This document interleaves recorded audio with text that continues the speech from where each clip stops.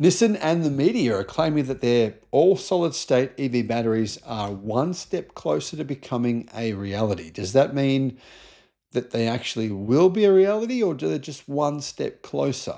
Well, let's have a quick look. Hello, my friends. Welcome to the channel.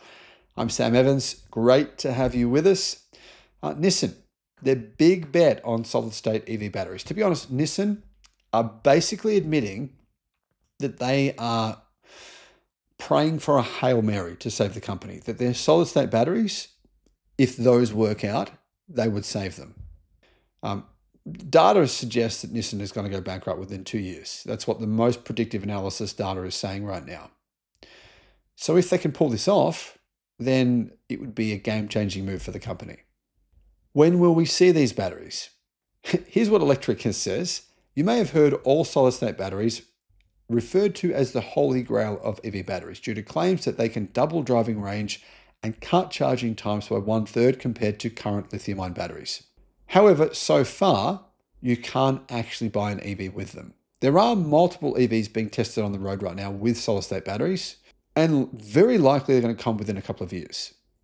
But Nissan is one of many automakers, startups, and other companies racing to be the first to get their EVs with solid-state batteries to market. This would be a huge coup. Whoever can do this first, whoever can start selling electric cars with solid-state batteries, proper ones, not the semi-solid-state ones from China, but proper solid-state batteries, whoever is first, imagine the marketing coup this is going to be. It's going to be just front page news everywhere, right? After securing a new partnership with US-based LiCap Technologies last month, Nissan took another big step toward launching all solid-state batteries on a mass scale, says Electric. I personally am still skeptical. One of the biggest hurdles automakers are facing is producing the new tech on a mass scale. It's costly to build the manufacturing lines and equipment, and the process of actually assembling the batteries takes a long time. And battery degradation for solid-state batteries is still too high for most of them. That's the biggest challenge, right? One of the big advantages of sodium-ion batteries is they last probably around twice as long as lithium-ion phosphate from the initial data we're seeing.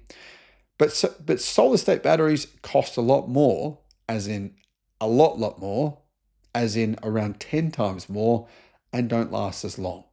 Nissan believes it has the answer. Using LiCap's proprietary activated dry electrode technology, Nissan is using a dry electrode production process similar to what Tesla has been aiming to do.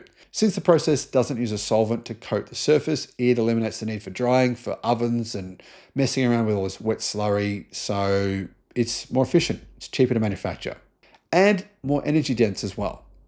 Nissan says it now has significant advantages in all solid-state EV battery production and performance.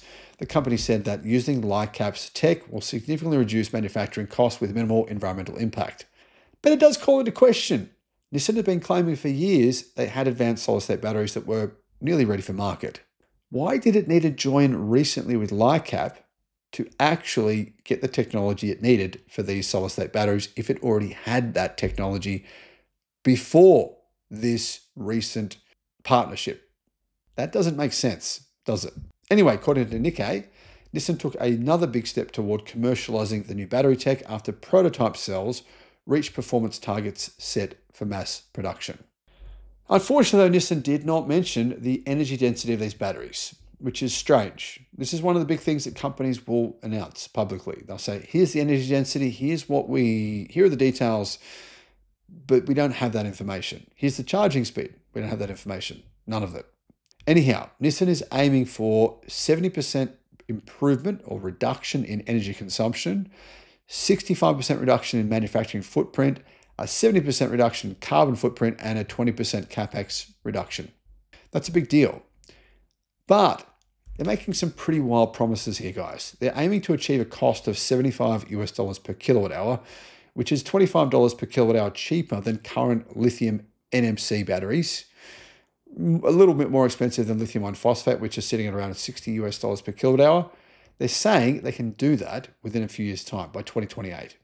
That would mean the price for a solid-state battery from Nissan will be 30% below the average battery pack price worldwide in 2024. 30% below.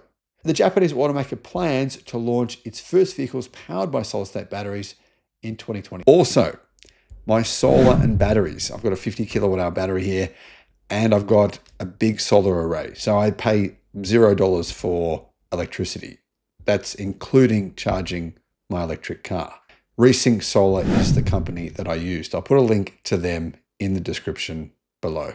Guys, I personally think that you're better off going down to the casino and sticking some money in a slot machine than betting on Nissan actually achieving what they say they're going to do with solid-state batteries. As I said before, they're making a lot of promises. Strangely, these promises were contingent upon a new deal with US company LiCap within the last 6 months in order to use dry electrodes, right? Now, if Nissan really was close to achieving solid-state batteries at these crazy prices of $75 per kilowatt hour, when experts say that solid-state batteries cost closer to $1,000 per kilowatt hour, why did they have to make that recent deal to make that happen? I honestly think that Nissan has zero chance of hitting $75 per kilowatt hour for solid-state batteries within 10 years. And I don't think these batteries are likely to hit the market within 10 years either. I think it's highly unlikely. But I would love to be proven wrong. Honestly, if Nissan can do this, great. Fantastic news. Like I said though, statistically the chances of this happening are incredibly unlikely, especially by 2028, and especially at Nissan's claims of $75 per kilowatt hour at the pack price, which is absolutely wild. Nissan is basically saying our solid-state batteries will be far cheaper by an order of magnitude than anyone else in the market. Anyone. Then they're going to be number one in cost worldwide. How? We don't know. No one knows. As I said, guys, this is likely a Hail Mary for Nissan, and I think they know it. But they want their investors to believe that this magical Hail Mary is coming in 2028, and therefore don't sell your stock. Hold it. Hold it. Well, that's going to be very, very dangerous. Let me know your thoughts in the comments. Thanks for watching.